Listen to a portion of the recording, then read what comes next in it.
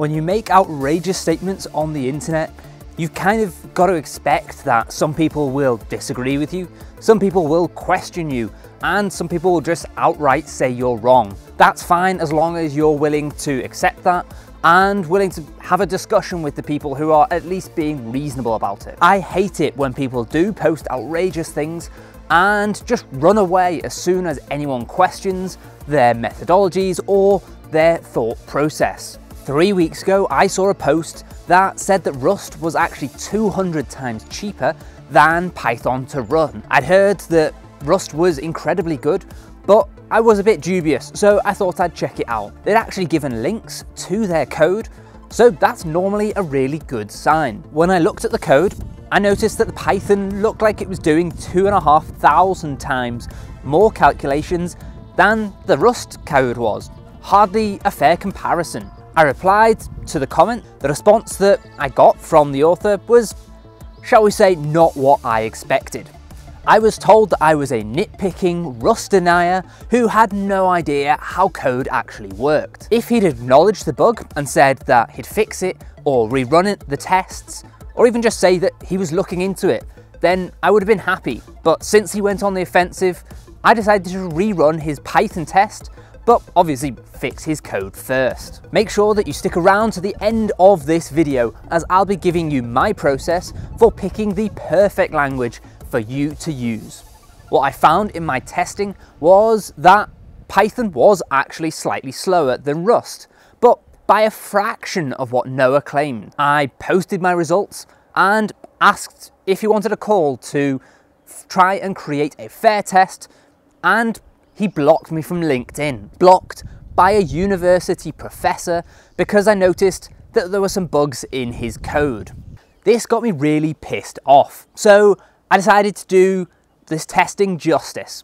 I retested everything to give people the real data on how different languages perform in Lambda. If you want to see the code and the raw results from my tests, I have a GitHub documenting all of this, including how you can actually run all of these tests yourself to verify that I'm not making anything up. I started with the code that Noah had provided. I'd already tested the Python, so let's move on to the Rust. When I finally got Noah's Rust code running, I found something interesting. He was claiming that Rust was running 100 parallel threads, and that's why it was faster. But actually, it only ran one.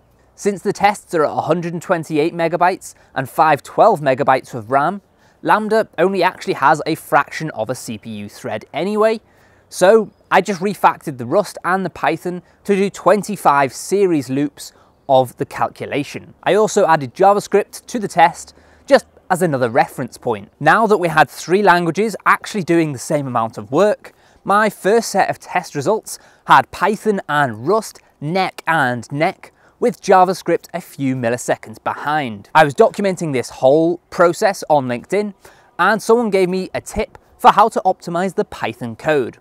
This resulted in a 3 times speed up, making Python by far the fastest language, even when using the lowest memory settings. At the same time, someone pointed out that the load that we were doing, which was summing numbers from 1 to 10,000, wasn't a very good computational task and not very realistic. They told me about programminglanguagebenchmarks.com, where you're able to load test against a load of existing code snippets of different languages. This had 3 massive benefits. First, we were using some more standardized performance tests, which is always nice. We also had the test results to compare against from the website, although these were done on hardware, so there's a little bit of difference. And finally, there were code examples for all of the languages, for all of the different tests. No more blaming my ability to write Python or Rust for the slow times. The tests I went with was first the binary tree search. I took the best performing code for Python, Rust and JavaScript and just modified it slightly to add a handler so it could be called from a Lambda function. In this test, it turns out that Rust was, in fact, 3 times faster than Python at every single memory level. Interestingly, there was no performance increase going above 1.8 gigabytes of memory. That's because the code wasn't written to have any parallelization, so that having more than one CPU thread wasn't beneficial. I then decided to test the JavaScript example, fully expecting it to be way slower. At 512 megabytes, it actually turns out to be slightly faster than Rust, which really surprised me. But at 1.8 gigabytes, JavaScript was 5.4 times faster than Rust. I couldn't quite believe it, so I ran the whole JavaScript test suite again, and I got the same results. How can JavaScript be the slowest in Noah's tests and the fastest in this binary tree example? This kind of brings me on to the higher level question. Should you or your company spend your time and effort trying to find the optimal language to use in your projects? If you're coming from a developer's perspective, your questions are more likely to be, will I earn more if I become a Rust developer? And how hard is it to get a job? Comparing the available online jobs for Rust, there are almost none compared with Python. If I would earn more, is it worth the time to learn a new language, to find a new job? Or actually, could I earn more by just becoming better at my job and progressing up the career ladder? Now, for companies, which language to use is a bit different. Now, it's all about how to make more profit. So let's say you have a system that does a very computationally complex task. Something like ingesting all of the data for a day of sensor information from a piece of equipment in a factory. Then doing some predictive analysis on which bits of equipment need to be maintained, fixed, or replaced. If you were monitoring, say, 30,000 different bits of equipment, and each calculation was the same complexity as our binary tree test, then here are the costs for running those calculations in each of the languages. If you'd gone with Python, then you'd have $707 of AWS Lambda bill. Rust, you have just $241, but JavaScript, you'd have $47.72. Moving from Python to Rust would save you $466 per month, but that's not quite the whole picture. There are loads of other costs that come with building software and software products. The largest cost is usually actually the developer time. So that's the salary times the time to build a new feature. Comparing the average Rust salary to the average Python salary, you'll actually be paying 30% more for every single developer. But plus, Python is a higher level language, which means it's usually quicker to write the same functionality. Python also has millions of developers working with it every day. This means there are thousands of packages for you to use. There's a huge community for your developers to learn from, and millions of Stack Overflow answers for people to copy and paste. All of this means that Python is almost certainly going to be way faster to write a new feature. Combining these two factors means that your business could be spending up to twice as much to develop the same function in Rust versus if you'd done it in Python. If it takes your team of 4 Python developers a month to implement a new feature, then that's going to cost $33,000.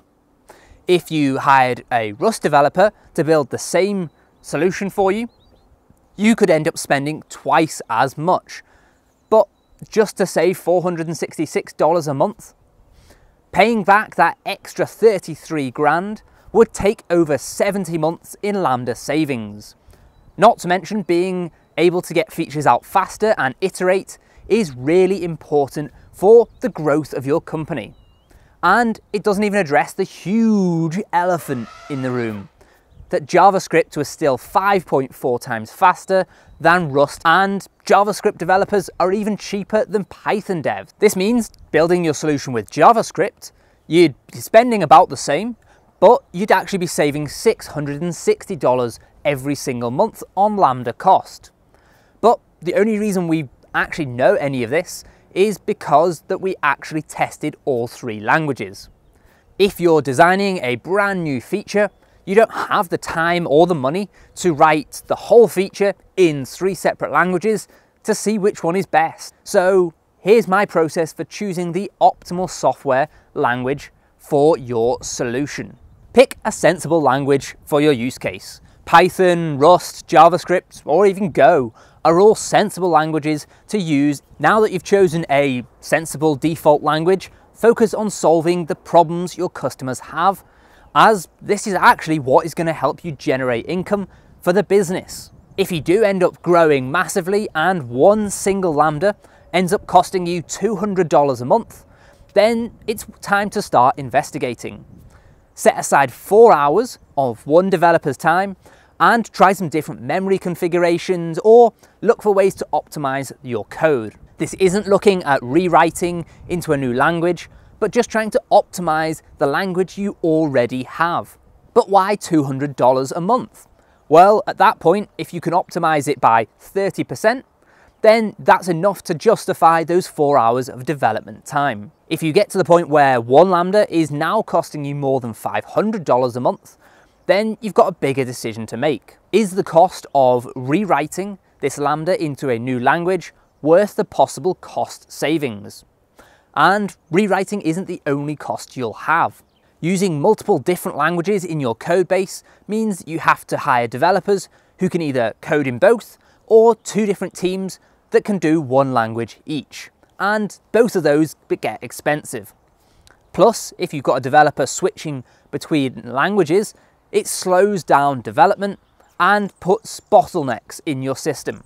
These extra costs often mean it isn't even worth it if you even halve the cost of your Lambda. Saving $250 a month on your Lambda to spend an extra 30 grand a year on a developer who can code in both languages really doesn't make much sense. So are there any use cases where it's worthwhile to rewrite Lambdas into a new language? Maybe at some scale it starts to make sense. Let's work out the costs for a dedicated team to handle these high-cost Lambdas. Before you go and hire any new staff, you'd probably be a good idea to hire a contractor to rewrite one of your most expensive Lambdas to accurately find out what difference in performance can be made by rewriting the Lambda. It would be terrifying to hire a whole new team just to find out that they only actually save you 5% on your AWS bill. If there is a noticeable difference in the performance, then you might decide to switch 3 Python developers for 3 Rust developers, increasing your employment cost by 90 grand a year or $7,500 a month. So let's say the contractor finds a 30% performance boost and cost saving on your Lambda bill. To make it worthwhile, you need to be saving over $7,500 per month. At 30% saving, you need to be spending $25,000 per month on Lambdas that can be optimized to make the equation balance. Using our equipment example again, you'd need to be monitoring almost 1 million pieces of equipment to make it worthwhile, which is 1.5 billion gigabyte seconds, the same as running 578 Lambdas with 1 gig of RAM 24/7. At this point, it's almost certainly cheaper to teach your team how to use ECS and run some of your most used functions in Fargate than it is to actually refactor your Lambda into a new language. We're going to have to save that whole topic for another video. We've talked a lot about cost in this video, and if you really want to understand how serverless compares with more traditional architecture,